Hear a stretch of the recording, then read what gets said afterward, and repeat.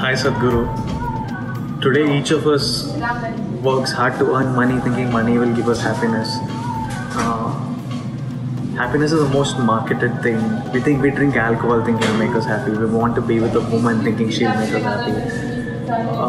But what is it that will make us happy? What is it that will keep us happy? We are at a point where we don't even know where it is that we'll find happiness. So what is happiness? What does a happy man look like? What does a happy man do? Don't tell me look for happiness inside. That answer doesn't work for me. Give me the truth. Namaskaram Vijay, and you're a hill. How to make a hill happy, yeah? So, what does a happy man look like? What do I look like to you?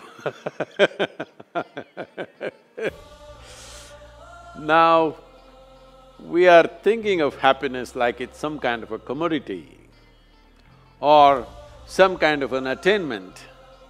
No, when your life comes to ease, when you come to ease, happiness is a natural consequence. Coming to ease, what does it mean? There are many ways to look at this. Well, because I should not say look inward, you already put a condition on me. So, is it true that today, even medically we know, every human experience has a chemical basis to it?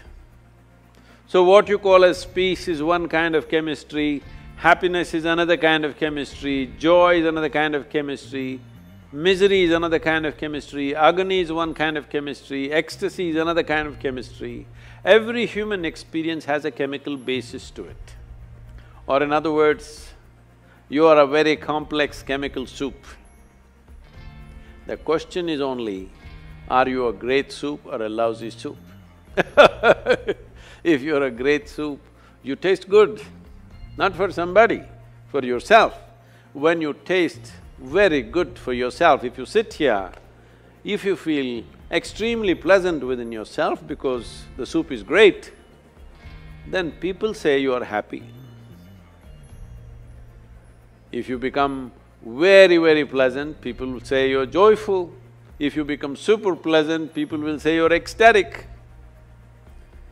So, to make it very simple and understandable for most people, your chemistry needs to be altered.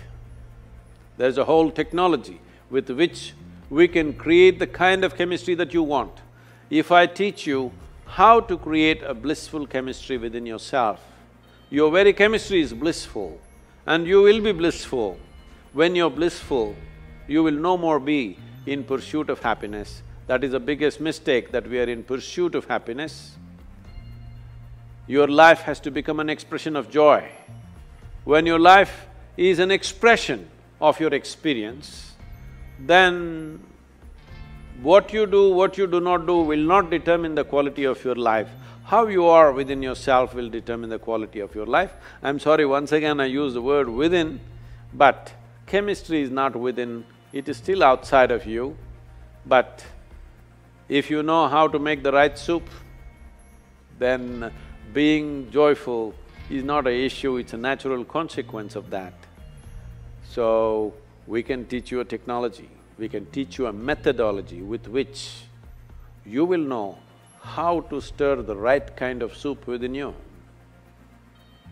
This is what I'm calling as inner engineering, that you engineer your chemistry in such a way that it's blissful by its own nature, not because of something.